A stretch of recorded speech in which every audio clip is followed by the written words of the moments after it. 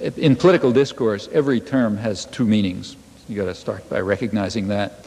So democracy has an official meaning, which is something like, the ability of the public to take part in running their own affairs or something. But it also has a technical meaning, the one that's actually used. Something is a democracy if it's run by the business classes.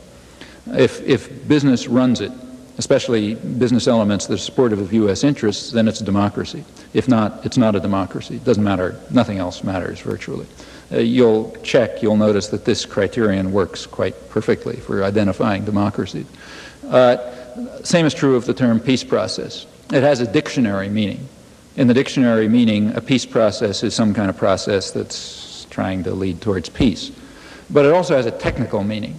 The technical meaning, in its technical meaning, it refers to whatever the United States happens to be advocating at a particular moment. Whatever diplomatic initiatives the United States is advocating, that's the peace process. Notice it follows that it's a logical impossibility for the United States to be opposed to the peace process. That's a nice consequence. To prove that the United States is for peace, you don't have to do any laborious inquiry into the annoying facts, because it's true by definition. Since the peace process is whatever the United States is up to, the United States is always supporting peace.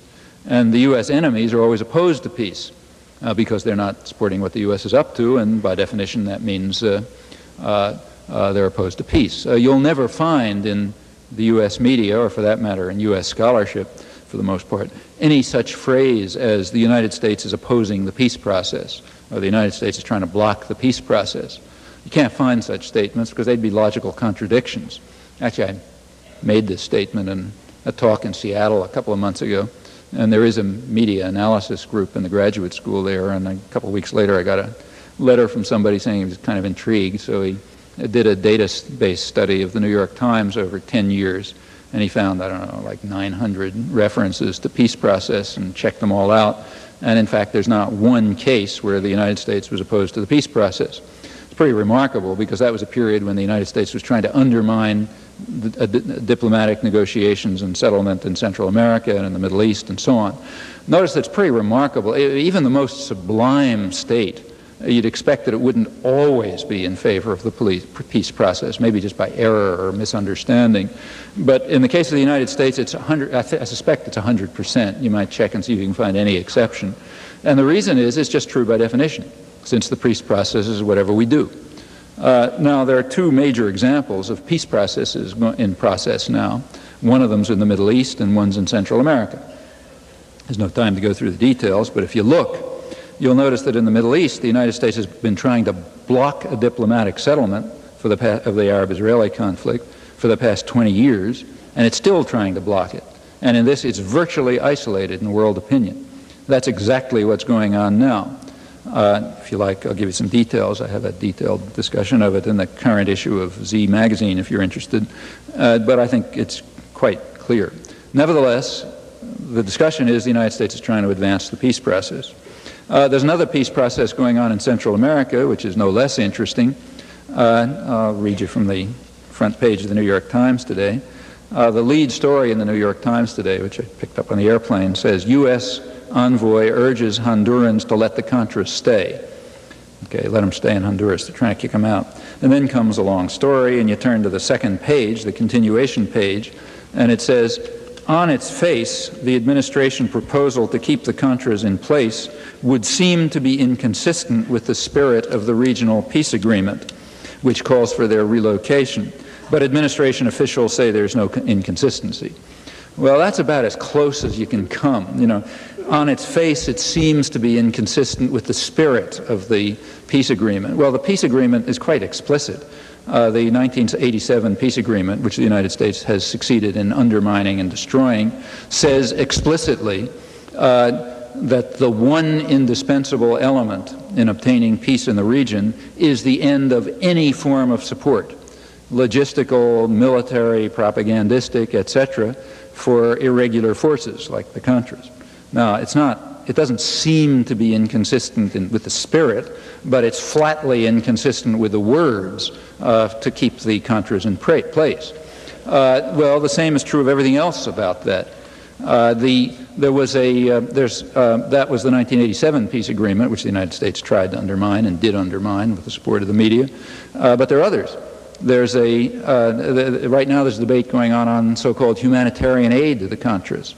Well, the term humanitarian aid has a meaning. In fact, the World Court in its decision defined humanitarian aid. You look up paragraph 243 of the World Court decision, and it defines humanitarian aid as aid given for the hallowed purposes of the Red Cross, namely to relieve human suffering, and crucially it says aid that is given without discrimination to civilians on all sides of any conflict. Only under such conditions does anything qualify as humanitarian aid. Well, that means all the stuff given as called humanitarian aid has nothing to do with humanitarian aid. It's military aid. But you'll never find this discussed in the media. I doubt if you can find one reference to this in the media. So now we're talking about humanitarian aid that's going to be voted, the Bush administration hopes, to keep the Contras in place in violation of the 1987 agreement. Well, there was also a Central American President's agreement just last month, and that said something too. It said the Contras have to be relocated away from Honduras. So this is flatly inconsistent with that, not the spirit, but the wording. Furthermore, there was a ceasefire agreement between Nicaragua and the Contras last March over the deep objections of the United States last March 23rd. And that ceasefire agreement has some very specific terms in it. It says that aid can continue to go to the Contras in ceasefire zones, all of which are in Nicaragua, when provided by a neutral agency. That's what the wording of the agreement says. Congress passed legislation right after that to send what they call humanitarian aid to the Contras, but if you look at the legislation, it says specifically that it must be in accord with the ceasefire agreement and it must be in accord with the Central American Peace Agreement. Well, that means that the only aid that Congress could legally send to the Contras in accordance with its own legislation is aid given by a neutral agency, like the Red Cross, to Contras in ceasefire zones inside Nicaragua. That's not just my interpretation. The ceasefire agreement also specified an international official in charge of monitoring the agreement. It's the Secretary General of the Organization of American States. He wrote a letter to Secretary of State George Shultz stating that the aid that the United States was sending was inconsistent with the ceasefire agreement, and he wanted to call the attention of the Secretary of State to this serious violation of the ceasefire agreement and the congressional legislation. That was never reported. Congress proceeded to send the aid. The neutral agency that they selected was USAID, State Department subsidiary. That's the neutral agency, and they're sending it illegally to Honduras.